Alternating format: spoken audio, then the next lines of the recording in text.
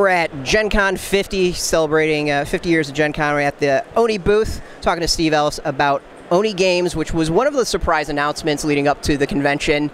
So first, before we get into where did this all come from, so what's your actually role with Oni Games? So for Oni Games, I'm going to be kind of playing a producer role for a bunch of our properties going forward. So we'll be doing games on some of our properties with existing game publishers. We're going to partner with them and some designers to kind of bring the properties to life in some new ways. So our goal is to produce a few quality games a year that really speak to the IP. We don't want to just slap a bunch of stuff on licenses. We want to really take some time and pair designers that are passionate about the properties with some publishers that are excited to work with us and utilize some of the art assets we have and things like that to make some really neat.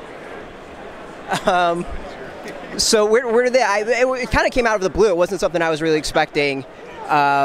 But where did the idea, like how long was it being worked on for the Oni Games to actually get to that announcement?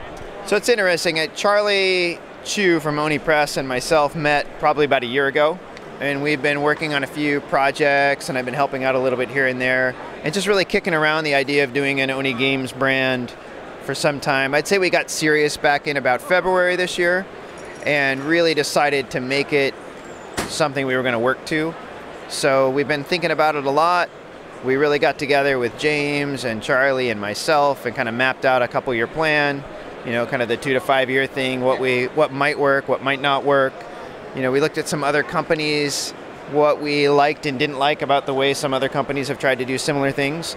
So we're hoping that this gives us a good opportunity to kind of dip our toe in the water, do some quality projects with some really good partners, and then see kind of where the future lies. If we have opportunities to do some other properties coming through Hollywood or things like that, we'll be well positioned to do that as well.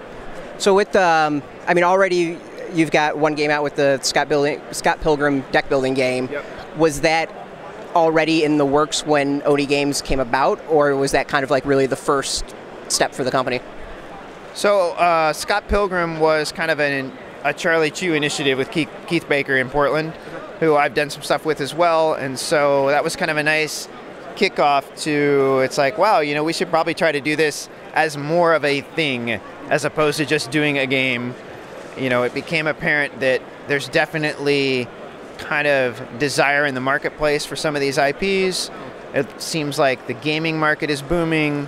There's a lot of interest in our existing fans for the Oni properties to play games.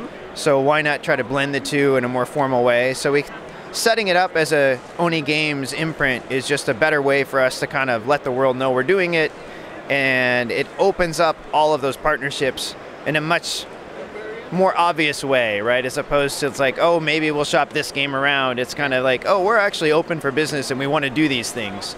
You know, we want to do this for real going forward. So I mean, there's been a couple other publishers who've recently launched board game spin-offs.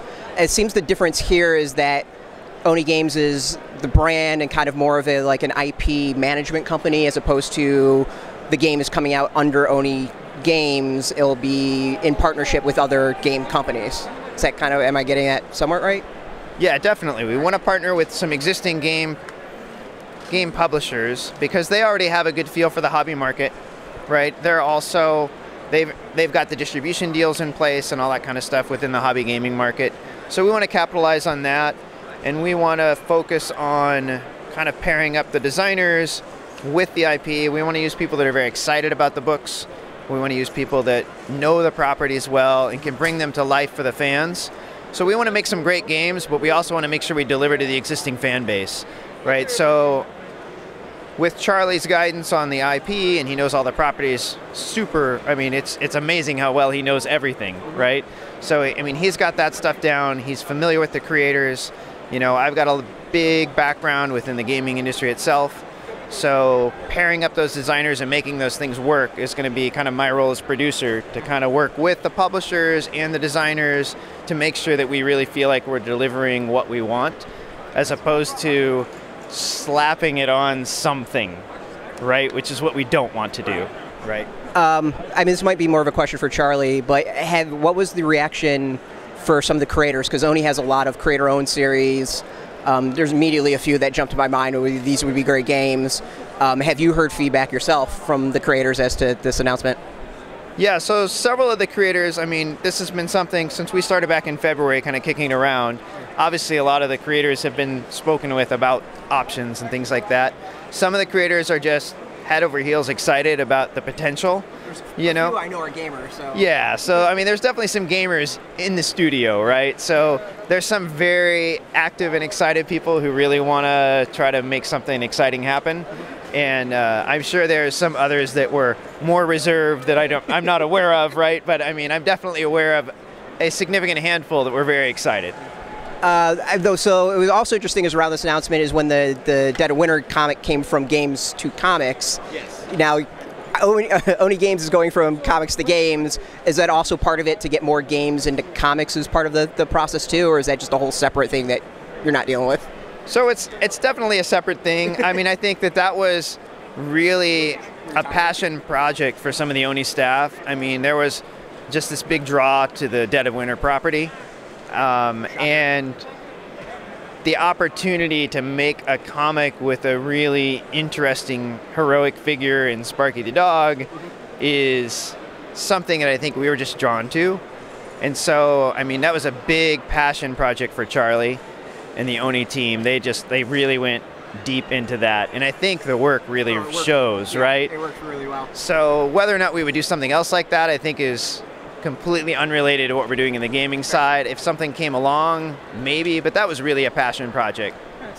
So as I mentioned before, the first game is out with the Scott Pilgrim deck building game.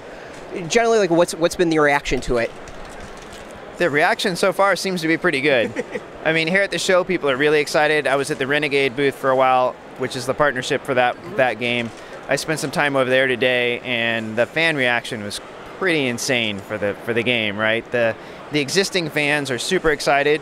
I think it'll be interesting to see over the course of this weekend how the reaction is from the gamers who weren't necessarily Scott Pilgrim fans, because I think that'll be the thing that plays out over the course of the weekend, right? Today, the fans were all over it. You know, the existing Pilgrim fans were super excited, right? So it'll be interesting to see as the weekend plays out kind of what the reviews and the feedback are from the gamers who maybe are playing a copy from a friend who was a fan, to see what the gamer feedback is as well. I think the gamers are going to be happy. The game's good. I haven't played it yet. It's on my list of to-dos for the convention. So yeah, I mean, the game is solid, right? And it's very true to the IP. I would say that if you enjoy Scott Pilgrim, you're going to love the game.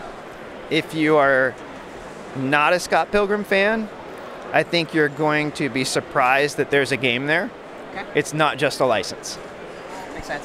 I know you have limited time, so final question.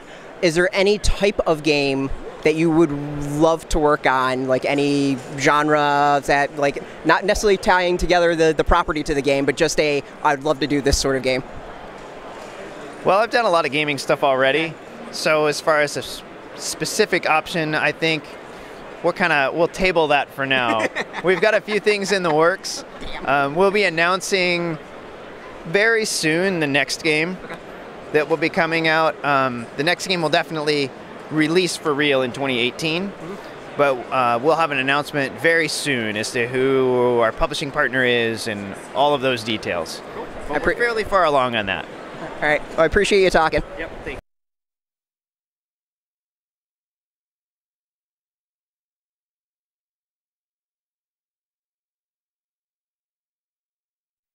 Hey, thanks for watching this video. Now, what you can do that would be really helpful is subscribe or visit our website. We've got links right here that makes this super easy. By subscribing, you will make sure to get further videos down the road. And of course, visiting the website, you get all the greatest news. But just watching, we really, really appreciate it. Until next time, keep rolling those dice and keep it geeky.